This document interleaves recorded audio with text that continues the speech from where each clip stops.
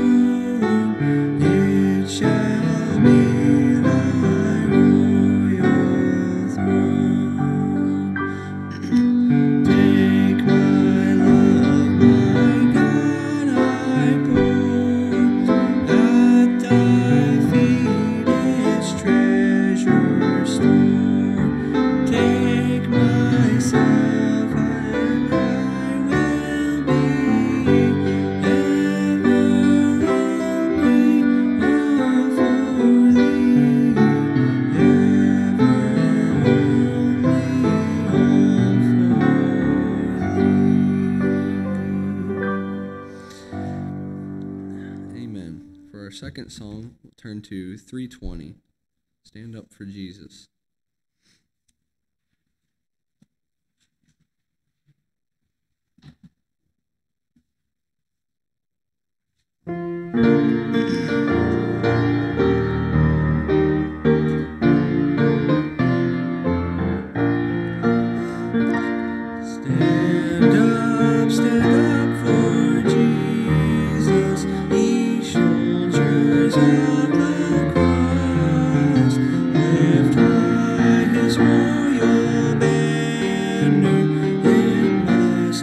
Suffer loss from this.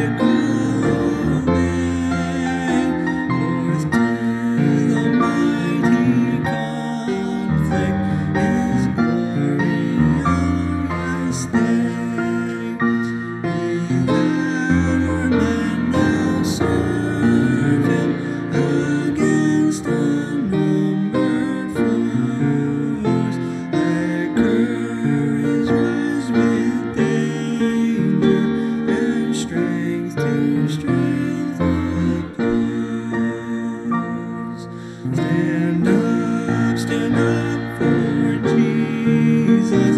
Stand in his strength alone. The flesh will fail you. He dare not trust your own. But on the gospel armor and marching unto prayer, where duty calls or danger, but never wanting there. Amen. Thank you for your good singing tonight.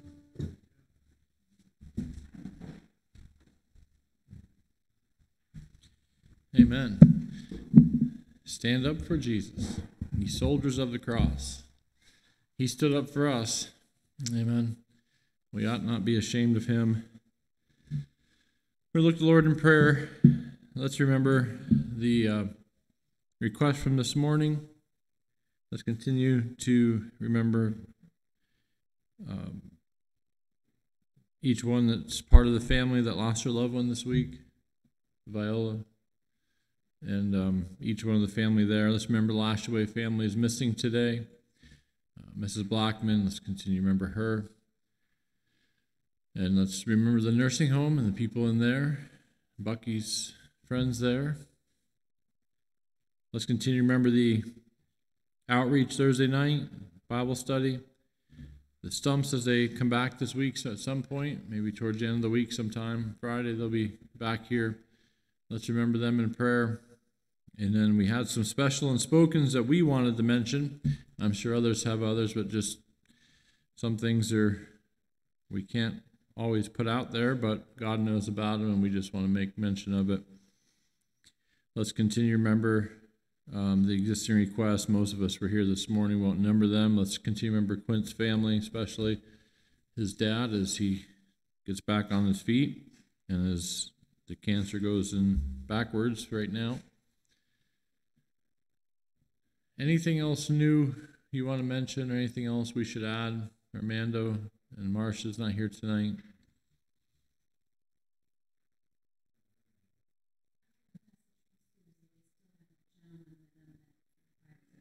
Okay.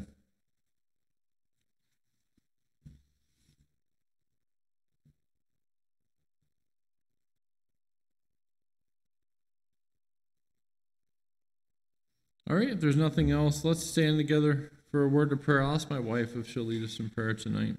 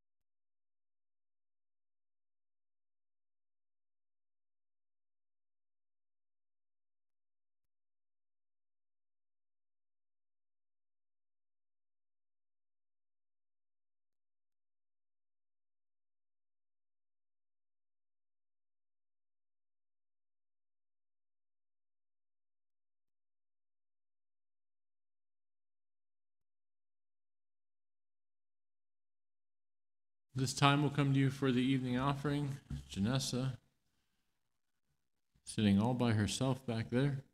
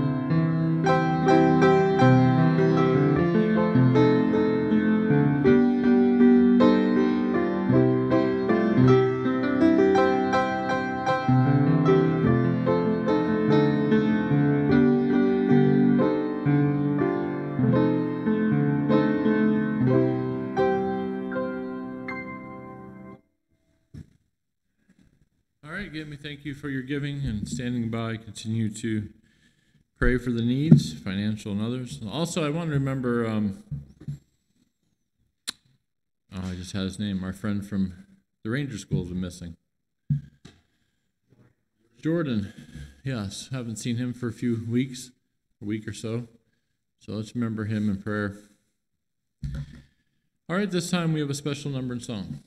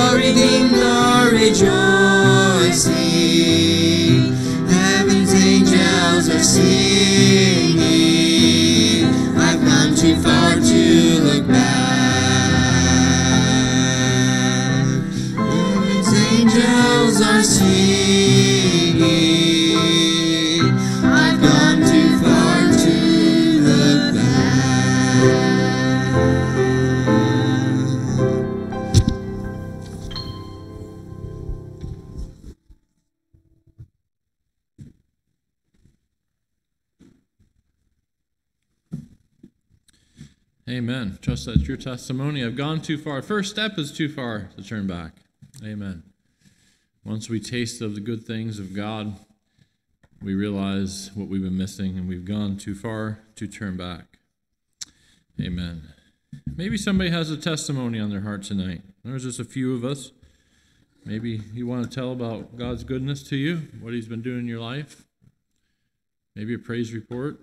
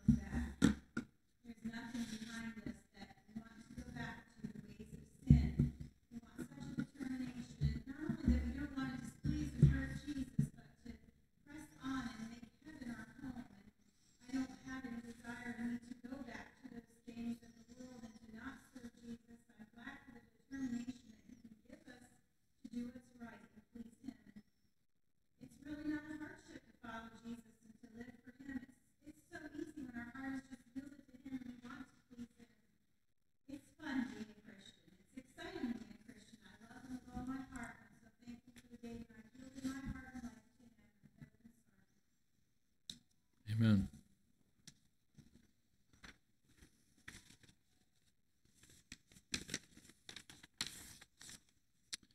All right, let's remember the announcements.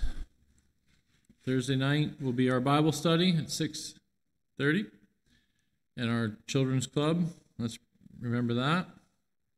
That'll be our first week in our new book, so if you don't have one, grab one and try and be here for that and have some thoughts and input.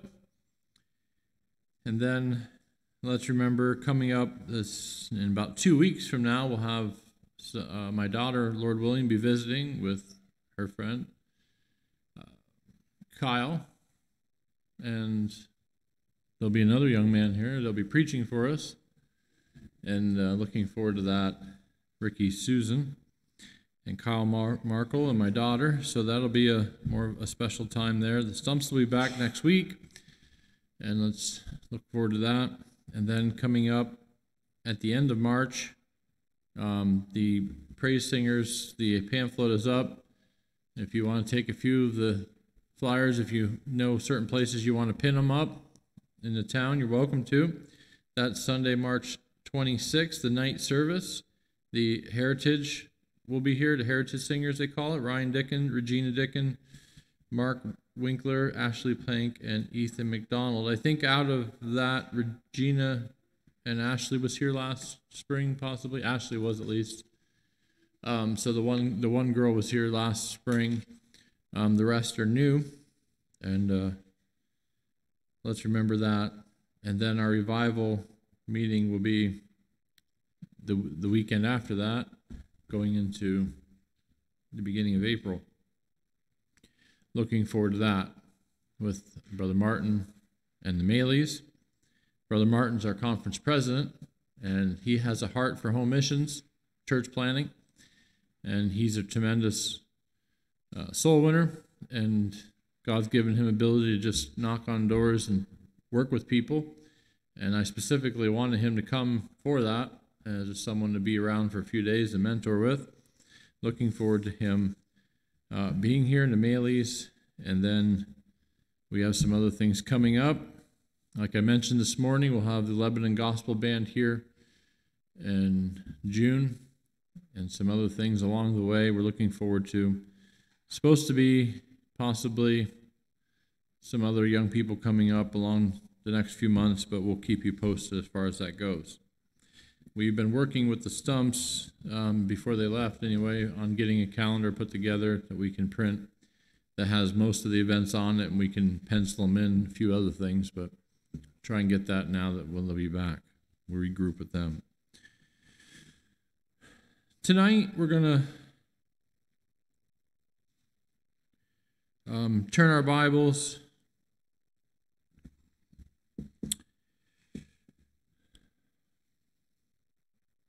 first of all. I also want to remember next Sunday morning at the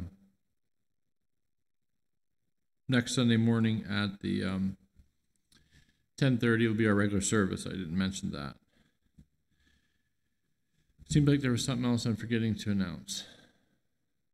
The sign up, there is the sign up sheet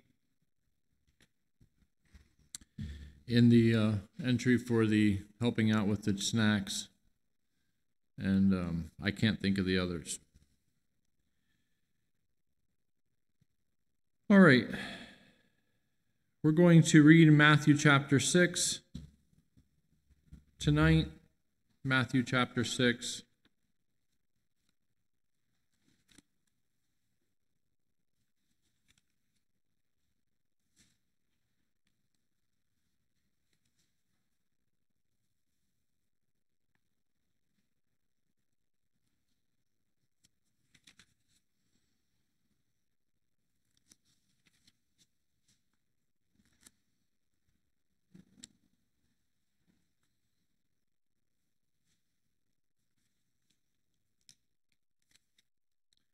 Matthew chapter 6.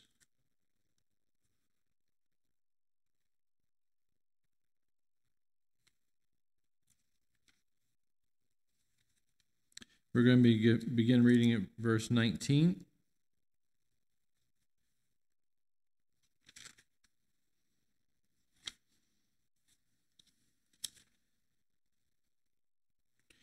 He said, lay not up for yourselves treasures upon earth, where moth and rust doth corrupt, and where thieves do break through and steal. But lay up for yourselves treasures in heaven, where neither moth nor rust doth corrupt, where your treasure is, there will your heart be also. Let's bow our heads for a word of prayer. Heavenly Father, we thank you, Lord, for this day you've given us. We thank you, Lord, for the blessings of following you. We thank you, Lord, for your help today. We pray, Lord, you continue to help in this service, and you would continue to watch over us and bless this message to our hearts. We ask it in thy name. Amen. We're going to talk to you tonight as the Lord shall help us about the comparison of the ways. And in Jesus' teachings, he taught us many things. He taught us about the way to heaven. He talked about the contrast of the life of what they had known in the society there, as they taught the Sadducees, the Pharisees, and their way of laying down the law. And as many times it's been talked about, they built a wall around the Torah, around the law, and they wanted to just box everybody into this law, this way of living that they had conjured up in their ways. In another passage, Jesus talks about the straight gate, for straight is a gate that leads into the kingdom of God. Talks about the wide is a gate that leadeth into destruction. And there's a comparison as Jesus goes through many times, and he compares the way of life with the way of death, the way of heaven with the way of hell. And we want to look at that a little bit tonight. I wanted to have that scripture verse, but I don't have it written down. I don't know why I lost it there, but I did. The promise of the kingdom was the hope of Israel. That's what they had looked for. That's what they had longed for from the time, early days. They had looked for the hope, the messianic promise of Israel. And the nation anticipated the coming of Jesus, which they didn't ever acknowledge as him, to set up the kingdom of God, to establish the throne of David. And they weren't expecting him to come as he came in a manger, simply and humbly. They were looking for a king to take over and to rule over them. But in the fullness of time, God sent forth his Son, made of a woman, made under the law, to redeem those who were under the law. Jesus came in fulfillment of that hope, the messianic hope of the nation of Israel. He came to establish the kingdom of God, to lay the foundation for the kingdom of God. He came to take the dust of the law, the laws and the heart of the gospel that God had tried to lay down the law, and take it out of the formalism, out of the dust of formalism, and bring it to life and show them what it was to really live for God. He came to establish that, to lay the foundation for the kingdom of God, to enunciate the principles of that kingdom. And as you look at the Sermon on the Mount, where much of this is found, we find the principles of his kingdom. For not just the Israel nation, but for us. What he set forth in that Sermon on the Mount in the way of scriptural Christianity was radical to the ears of those that heard him speak. It was different. John came before him preaching repentance, and Harry Plank did a good job of preaching that gospel of repentance when he was here. That's what John came and he preached. Jesus followed, preaching repentance from sin. Not just sorry that we're caught, not just sorry that it's caused us trouble, but repentance. And we've mentioned it before, and you know the principle. If I walk up and I maybe hit somebody, or maybe I even take their wallet, and I walk away with your wallet, and I come back next Sunday and I said, "Here's your wallet back. I'm sorry I took it. Will you forgive me?" And you said, "Yeah, I guess. I forgive you." But then as you leave this Sunday, I take your wallet again, and next Sunday the same thing. And you say, "Well, listen, Pastor Hunter, I don't think you're really sorry. I think you're just sorry you're getting caught, or you feel guilty or something. You're not stopping what you're doing." And Jesus came to do something in our heart that'll help us in that aspect. And as he spoke as one having authority, and they felt his power. They felt the power of his words. They felt the truthfulness of what he spoke. They felt the sincerity in which it came from his heart as he spoke to those people. Jesus knew the words he had spoke would conflict with the lust of their sinful heart. And he knew because of it, there would be many that would not receive what they had been told. You remember a few weeks ago, we spoke about that those that had a heart changed the way they thought of Christ. There was those that didn't like him. There's those that wanted to kill him, but we read in the day of Pentecost, there was those that were saved. There were those that were transformed, and immediately they went from wanting to kill him to wanting to hear more of what he had to say, hearing more of what the disciples had to preach, to hear more about the way of truth. And it was interesting how that change came.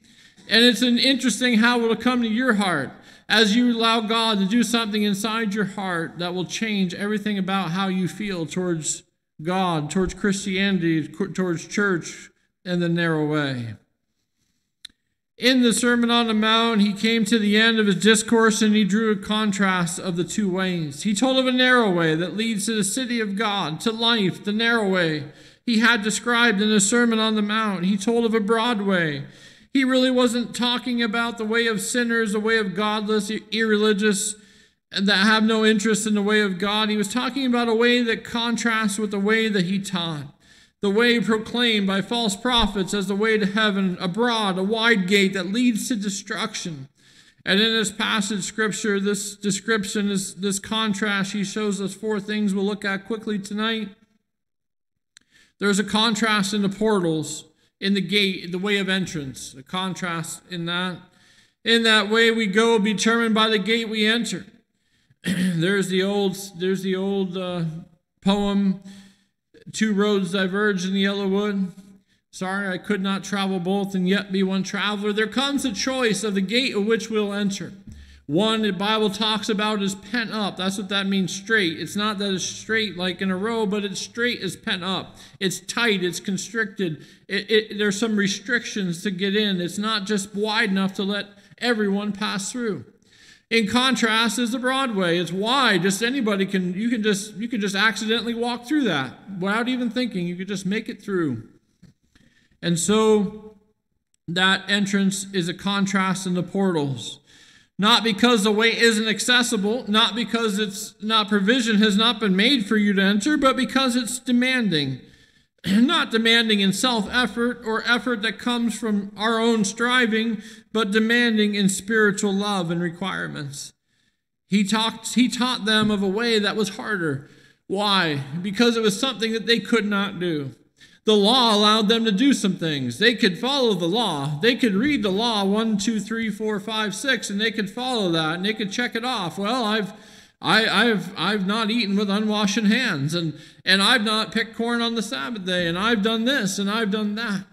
But Jesus taught of a different way, a way of truth, a way of heart holiness, a way that transformed their life from the inside, a way of love. He said, a new commandment I give unto you, that you love one another as I have loved you. That's different than what they had ever heard. And that straight gate, he showed us why. It was conviction of sin, contrition of heart, so full submission to God in every aspect of life. He began this discourse with 3 words, blessed are the poor in spirit, for theirs is the kingdom of heaven. He was speaking of those who have come to see their true spiritual need. Those that enter in that straight gate will be those that came to see themselves as desperate, in need of Christ, in need of something different than they've tried. Something like the many that he touched that tried many, many things, like the lady with the issue of blood, have tried many things but grew worse rather than better till she found Jesus. And many have tried reform. They've tried society's programs, and they've tried many things.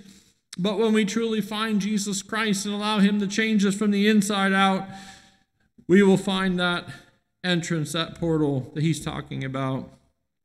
In Romans 7, Paul describes for us the awakening of his own heart. When he came to awareness, the true spiritual state he possessed, he said, when the commandment came, thou shalt not covet, he said, I saw it demanded of something in me I was not able to give, outwardly blameless as far as regarding the law.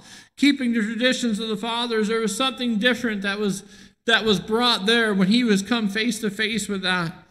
Here was something different. Thou shalt not covet. He discovered down in his heart was a fountain of evil passion and evil desire that he was not aware of. And the commandment came, and sin reared its head in opposition to that commandment of God. And he became aware, as he had not ever been aware before, of his utter helplessness before it. not just to fulfill something written on a piece of paper, not something found in a scroll, but something deep within his heart that only God can do for him, and he could not do for himself. And he came to his conclusion, that is in me and my flesh dwelleth no good thing. What a rude awakening for him. What a terrible place to find himself, to find ourselves, to come to recognize that we are absolutely bankrupt spiritually. I have absolutely nothing to commend me before God. I'm guilty and helpless unless someone comes and delivers me. And that's where we need to get before God can help us. And as I go on in life and work with individuals, and even outside of this church and my history of working with it, I've realized more and more that we need that slow take us back until we realize just how depraved we are as we face that portal. Some have wrapped themselves in their spiritual righteousness and are completely unaware of the deep spiritual need of their life. Paul had thought he was doing God's work. He thought he was doing everything right, completely unaware of his deep spiritual need. And sometimes God awakes us directly, sometimes through loving people, sometimes through the preaching of the word. But God will bring us to face ourselves as he did Paul. But it's a rude awakening that I'm guilty and helpless. Blessed are the poor in spirit. If we're going to enter the way of life, we're going to have to enter by the way of conviction of sin. And come to recognize that. Meekness. He talks about meekness. Blessed are the meek, for they shall inherit the earth. Meekness is the absence of that spirit that fights against God. That's acts in resistance and rebellion against God. To get into the straight gate, to get into that straight portal. I want to suggest to you, I want to tell you this evening, you'll have to come by the way of conviction, by the way of contrition of heart, brokenness of heart, submission to the will of God, to where we no longer debate the issues, no longer argue with God. Whatever it requires, I'm not fighting my own way. I'm not contending for what I want. I just come surrendering. I'll do what you want me to do. The narrow gate, this straight gate, demands contrition. We read, over in Matthew chapter 5, we read, if thy right eye offend thee, pluck it out, cast it from thee, for it is profitable for thee that one of thy members should perish, and not thy whole body should be cast into hell. And if thy right hand offend thee, cut it off, and cast it from thee, for it is profitable for thee that one of thy members should perish, and not that thy whole body should be cast into hell. It requires a radical separation from sin. He's not teaching self-mutilation here, and neither are we suggesting that. But if there's some sin or some sinful need in our heart, some reoccurring issue in our life, something that's as dear to us as our right hand, we're going to have to cast it off. We're going to have to get radical in our separation from sin. There's those that have gone on all their life long and fighting the same things in life. What's wrong? They've never gotten radical in their separation from it. They're convinced it's wrong. They're convinced it's sin, but they haven't become radical in separating from it. And he's telling us it need to get radical. I don't believe he literally is telling them cast it off, cut it off to get yourself to get victory over it, but be that radical in our separation and our seeking for deliverance from it before God. And not wanting to hold on those things. And if we're gonna pass through that narrow way, if we're gonna pass through that narrow portal, we're gonna have to be that radical in our lives in dealing with those things. Jesus says it in red, written in Matthew. He says, for one, it's that serious that it'd be profitable for us to have that happen, and for our body, to lose part of what we are, part of ourself, part of whatever that is we're unwilling to give up, and enter into life, into heaven, than to go to hell with everything intact. The straight gate requires the abandonment of the love of the world and turning the affections towards God. Lay not up, as we mentioned, treasures upon earth where moth and rust doth corrupt. Talking about layers, we're going to have to transfer our affections. We're going to have to make a transfer from the love, our affections, that thing that's deep in our heart, from the things of this world to the things that focus on God. Until it becomes our chief objective, our chief desire, our chief pursuit. Everything else may become second. You begin to love him, you put your affection on him rather than the things of the world. Instead of following the principles of the world, you begin to follow the principles of the Word. You begin to live in the Word of God, walk in harmony in the Word. Instead of being time-focused and having time-focused goals, we begin to look at eternity and live for things that are eternal. I think it was last Sunday night we mentioned it's so easy to get wrapped up in today. Everything looks so big today. Everything looks so big this week. But in the light of eternity, our life is just so short. And we've got to get our focus off of now and what pleases me and my body now, and what pleases my mind and my soul now, than what pleases God and what's going to last for eternity. Eternal investments. I want to tell you, we're not living for the present. We're living for where we're going to be 100 years from now. Every one of us 100 years from now will not be on this earth. I can just about guarantee it.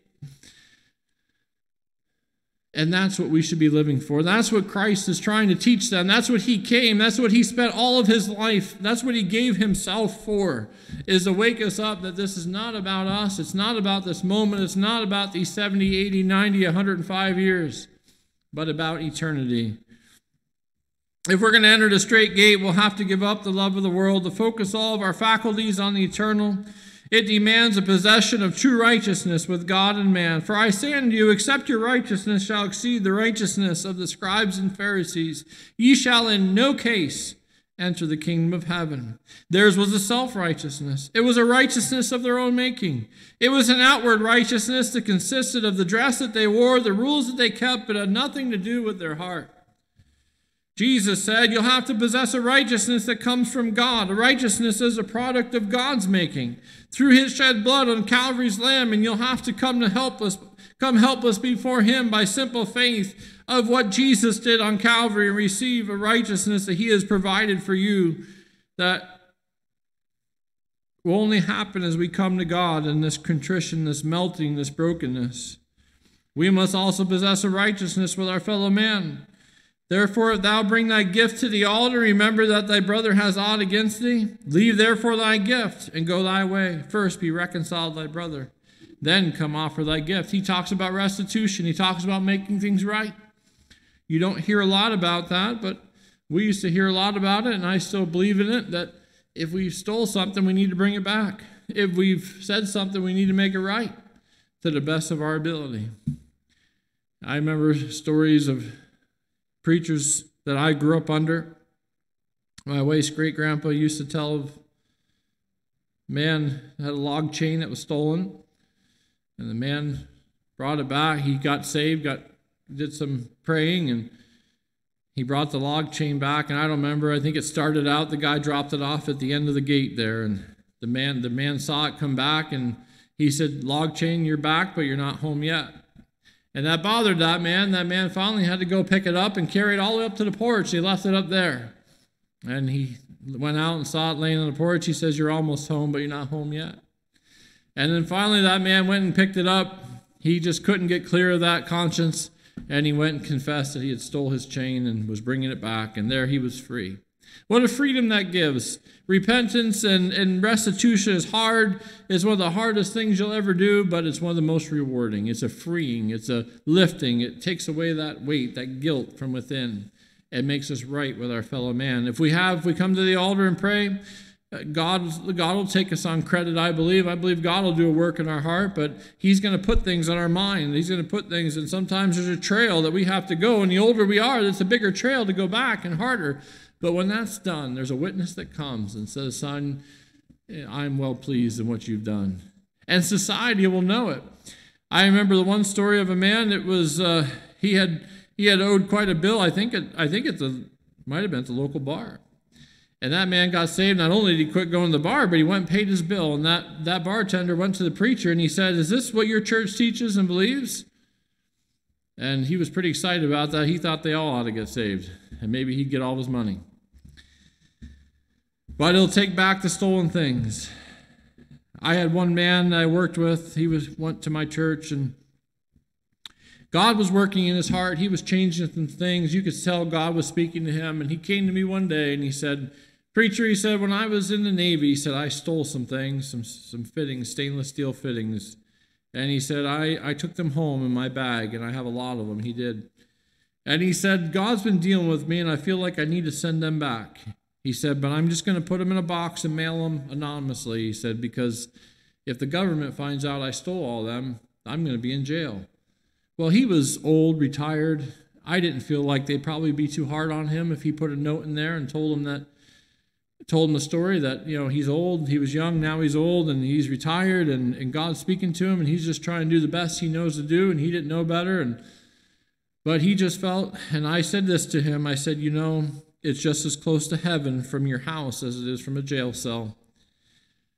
And that's a hard thing, and I, to this day, don't know what he did. I've never followed up and asked him, but that's truth. I remember our bishop of our last church talked to a man, and that man had committed murder. And he said to him, preacher, if I do what you're telling me to do, I'm going to have to confess murder.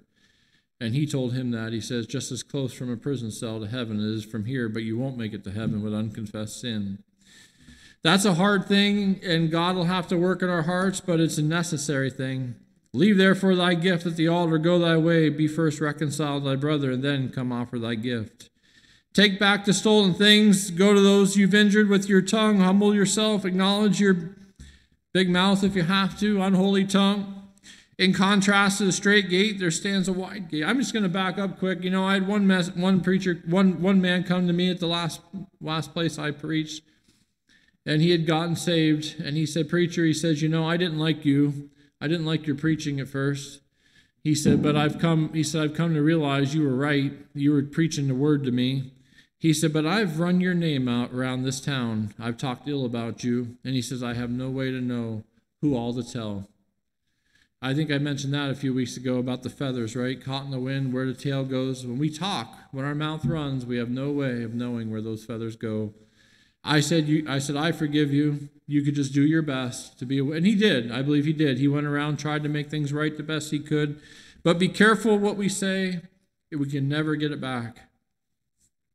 Wide is the gate, broad is the way it leads to destruction. Few restrictions, few demands.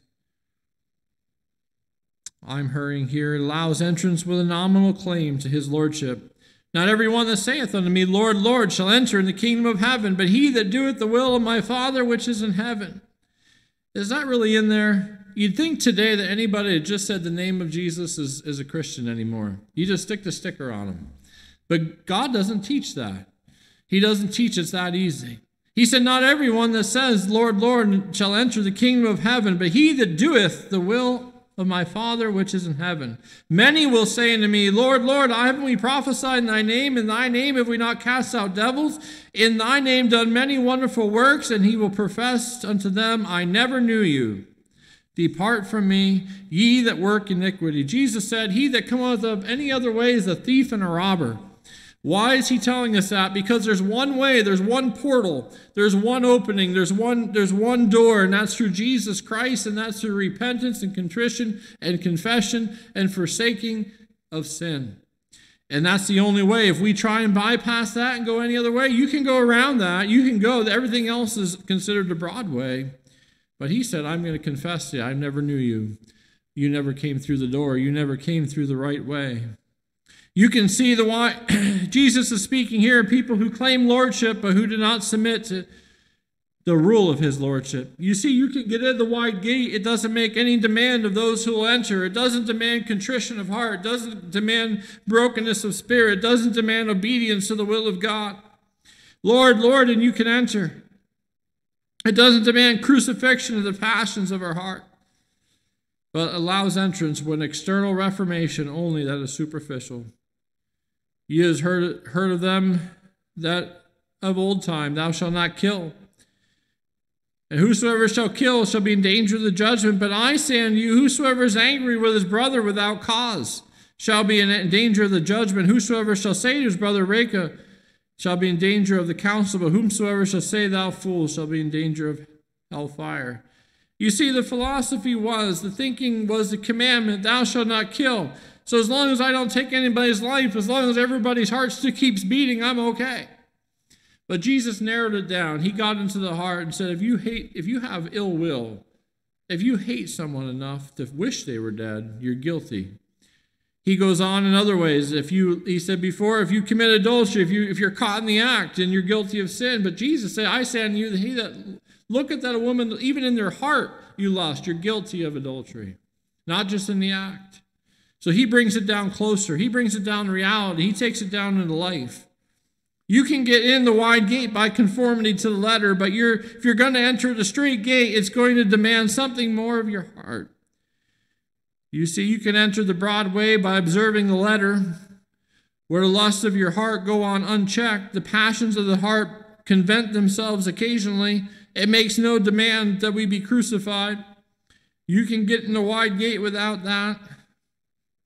Paul said, I am crucified with Christ. Nevertheless I live, yet not I, but Christ liveth in me. He knew what it was.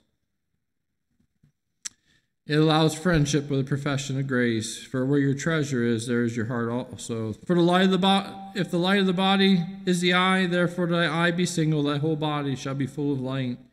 But if thine eye be evil, thy whole body shall be full of darkness. If therefore the light that is in thee be darkness, how great is that darkness? No man can serve two masters, for either he'll hate the one and love the other, or else he'll hold to one and despise the other. You cannot serve God and mammon.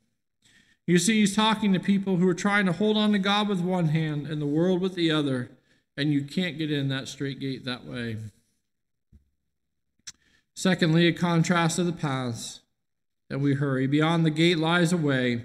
The character of the way is marked by the portal. Beyond the straight gate is a narrow way. It's the way of godliness. But seek ye first the kingdom of God and his righteousness, and all these things shall be added unto you.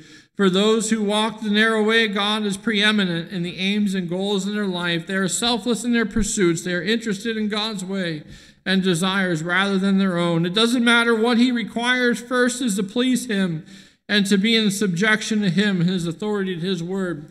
Jesus wasn't interested in being popular. He wasn't interested in fitting in, but he was interested in that one thing, the Spirit of God that came from time to time and settled down and said, this is my beloved Son in whom I am well pleased. It doesn't matter what was required. It didn't matter he didn't have house or place to lay his head. It didn't matter the cross lay at the end of his journey, but he had a single eye to the glory of God. The way of godliness. After this manner, therefore, pray, our Father which art in heaven, hallowed be thy name. Thy kingdom come, thy will be done in earth as it is in heaven. Is that our will tonight, God's will, that his will is being done in our life as it's being done right now in heaven? When God asks for something in heaven, do you think there's a question? Do you think there's a longing? Do you think there's an argument? Father, we pray that many times. Thy kingdom come, thy will be done in my heart as it is being done in heaven. That'll change the way we live. That'll change the way we act. That'll change the way we interact. Take heed you do not your alms before men to be seen of them. Otherwise you have no reward with your Father which is in heaven. It's a way of obedience. Therefore I say unto you, till heaven and earth shall pass, one jot or one tittle shall in no wise pass from the law, so all be fulfilled. Obedience to God's commands. Whosoever shall break one of the least commandments and teach men so shall be called least in the kingdom of heaven. But whosoever shall do and teach them, the same shall be called great. We're living in a day of carelessness. But those on the narrow way are interested in God's way and God's commands, a way of carefulness, obedience, of a way of faith, confidence in the midst of darkness, in the midst of spiritual pressures, in the midst of opposition. It's a way of confidence. Your heavenly Father knows what you have need of. It's a way of forgiveness. We talked about that. Refusal to hold a grudge. We talked about that this morning. No, he didn't say nobody would mistreat you. He said, blessed are ye when expected, he said. Blessed are you when you were persecuted for righteousness' sake, for yours is the kingdom of heaven. But in the heart of those who walk this way, there's a disposition of forgiveness. He that will not forgive breaks the bridge over which he himself must cross if he'll ever reach heaven. For everyone hath need of forgiveness. George Herbert said that. Yea, though for those who intentionally and selfishly injure us, with malice seek to harm us, there's a lot of unforgiveness, a lot of grudges. In the narrow way, there's a spirit of forgiveness, a way of perfectness. Some stumble over that. He says in Matthew 5:48, be therefore perfect, even as your Father in heaven is perfect. Straight is the way, narrow is the way. You see, as you get into the way, you don't have a perfect understanding of all that God wants. But as we walk in the light, God will increase the light that he gives us. As we can handle it, as we can understand, he will create and he'll work us, and he'll perfect that which he has begun in our lives. The narrower it gets, the better fellowship with him that he has. He wants to work with us. He wants to perfect understanding. He wants to perfect our acknowledgement of him, our relationship with him. All those things he wants to work in our heart.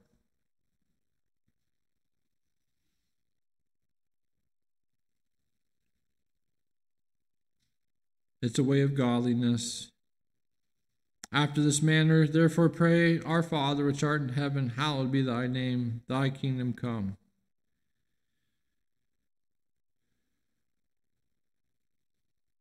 Straight is the way. We don't need to have a perfect understanding of all that God wants, but as you walk in the light, God will increase it. The narrower it gets, the better fellowship. And as you walk in the narrow way, you'll come to a place where you recognize that there are things in our heart that God wants to deal with. You see, that's the perfecting of what God has done. A way of assurance. The light of the Matthew 6:22, the light of the body is the eye, therefore thine eye be single, thy whole body shall be full of light. The narrow way is full of light and assurance. It allows God to work in us until our light is single, our heart full of the love of God. Till the light of his presence, the assurance of his approval is worth more than all the world. Thank God for the assurance of the narrow road. If we press through and walk on the narrow way, the path is just as shining light that shineth more and more until the perfect day, the word assures us.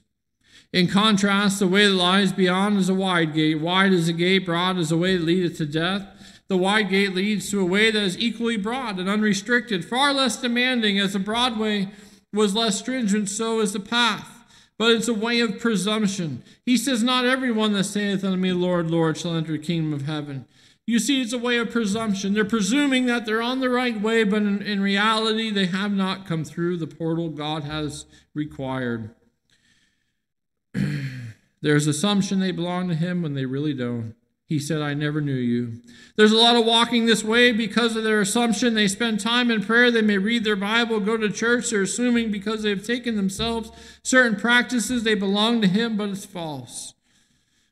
We've heard the saying that we're no more a Christian because we go to church than we're a car because we sit in the garage. There's something that has to be changed in our heart that makes us Christ-like. We can't do it by our own willpower. We can't do it by our own acknowledgement. We can't do anything but by confessing our sins and forsaking them, allowing Jesus Christ to wash us with his blood. If his nature has not been stamped in our heart, if we have not come by the way he has laid out, it's a way of presumption.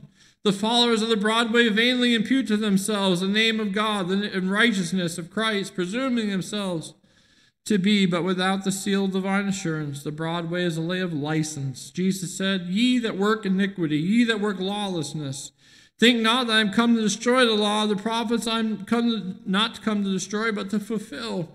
Verily I say unto you, till heaven and earth shall pass, not one jot nor tittle shall pass, in no wise pass from the law, till all be fulfilled. Whosoever therefore shall break one of these least commandments, whosoever therefore, he said, shall break one of these least commandments and teach men so.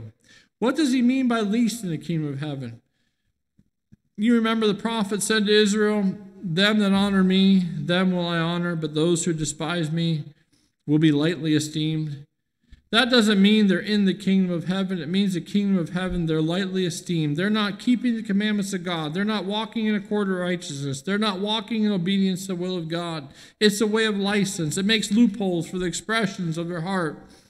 And if you study the Sermon on the Mount, Jesus puts his finger on the loopholes they made. The loopholes in thou shalt not kill, loopholes in thou shalt not covet, thou shalt not commit adultery. And he was putting loopholes where they had made loopholes that God had never intended there to be from the beginning. But in their civil law and their counsel, he said, as they had made loopholes for expressions of their carnal heart, ways of human approbation, glory of men rather than of God. They derived their ethical standards from the crowd rather than God's word. They're in harmony with the church around them, but not with God above them. The way of worldliness. Lay not for yourselves treasures upon earth, where moth and rust doth corrupt, rust doth corrupt, and where thieves break through and steal. But lay up for yourselves treasures in heaven, where neither moth nor rust doth corrupt, and where thieves do not break through nor steal. For where your treasure is, there will your heart be also. No man can serve two masters. That broad way is a way of destruction and darkness. The light of the body is the eye. If thy eye be single, thy whole body shall be full of light. But if thine eye be evil, thy whole body shall be full of darkness. Supposing they are on the way to heaven, only to be deceived. Then there's a contrast of popularity. Because the gate is narrow, because it depends on not so much on self-exercise as in self-surrender. Not so much of exalting self, but abasing self. It goes against the grain of the carnal heart, dying to itself and its demanding. Few there be that find it. Few there are that are willing to go to Calvary. If any man will, few there be. The broad way is popular. Many will say unto me that day, Lord, Lord. Many shall say, Lord, I had this great ministry. Lord, I had this great following. All these great works, Lord, all the money I've given, Many, he said, the popularity of that way. You remember in the Old Testament, Ahab was wanting to war with Jehoshaphat. He came down to inquire of him. He said, my people is your people. My horses are your horses. Let's inquire of the Lord first. So Ahab gathered his prophets together, 400 men. And then the king of Israel, he says in 1 Kings 22:6, he said, the king of Israel gathered the prophets together, about 400, and said unto them, shall I go against Ramoth-Gilead to battle, or shall I forbear? And they said, go up, for the Lord shall deliver in thy hand. And Jehoshaphat said, is there not a prophet of the Lord besides, that we might inquire of him? And the king of Israel said to him, there is yet one man, Micah, the son of Imlah, by whom we may inquire. But listen here, he said, I hate him, for he doth not prophesy good concerning me, but evil. And Jehoshaphat said, oh, let not the king say so. And then down in the 13th verse of 22nd chapter, he said, the message that was gone to Micah spake unto him, behold, now the word of the prophets declare good unto the king with one mouth. Let thy word, I pray thee, be like unto the word of those, and speak that which is good. So he says, listen, everybody else already told us this is going to turn out great. And just agree with them, won't you, preacher? Just agree with everybody else. And you already heard what he said. They said, oh, everything's going to be good in the beginning. In the 22nd chapter of 1 Kings, the 6th verse, he said, he said, it's going to be great. It's going to go, it's wonderful. And then he said, he just had that feeling that something wasn't right.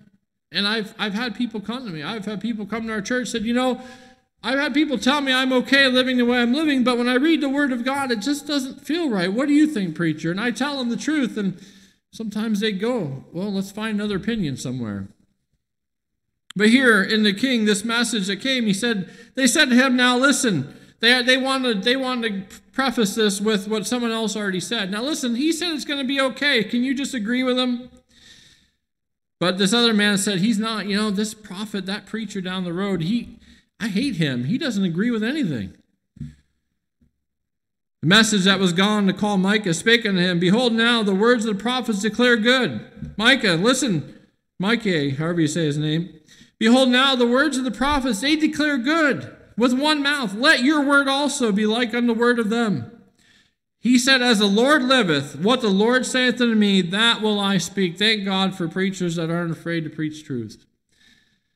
Thank the Lord for those that are willing to go against everybody else. See, broad is the way, wide, many people. There's a huge following that's going to go that way, but he said straight or narrow. Few there be that go in of the way of true repentance. And Micah said, listen, I could care less. My eyes are shut to the crowd. My ear is open to God and him only. And what God tells me, I'm going to tell you, good or bad. So he said there in the 17th verse, he said, I saw all Israel scattered upon the hills as sheep that have not a shepherd. And the Lord said, these have no master. Let them return into his house in peace. And the king of Israel said, did I not tell you he would prophesy no good concerning me but evil? See, I told you that preacher has nothing good to say about me. And I saw the Lord sitting on his throne, and all of heaven standing by him on his right hand and on his left. And the Lord said, Who shall persuade Ahab that he may go up and fall at Ramoth Gilead? And he said unto the manner, and there came forth the Spirit, and stood before the Lord, and said, I will persuade him. And the Lord said unto him, Wherewith? And he said, I'll go forth, and I'll be a lying spirit in the mouth of the prophets, and I will persuade him. That should wake us up to the danger of what lies beyond what we can see or understand. The spirit world out there that's deceiving those on the broad way. You see here, he spoke with animation and inspiration. It was not of themselves. It was an inspiration that was supernatural in character, but it was not divine. It was supernatural in inspiration, but it was demonic. Many there be that go in thereat. See, he wanted to listen to one that would agree with him and agree with the crowd. It's okay to live like you want. It's okay to go where you want. It's okay to act like you want and to speak what you want and think what you want. But the Bible says, no, there's a way that's right. There's a way that's different. It's a way of contrition. It's a way of humbling. It's a way of the cross. You can go to the false prophets. You can go to anywhere, and they'll tell you can do anything. You can go about anywhere in this day and age and get someone to tell you you're okay doing anything. But the Bible has laid out things that are right and things that are wrong. And thank God for some that are willing to tell us that.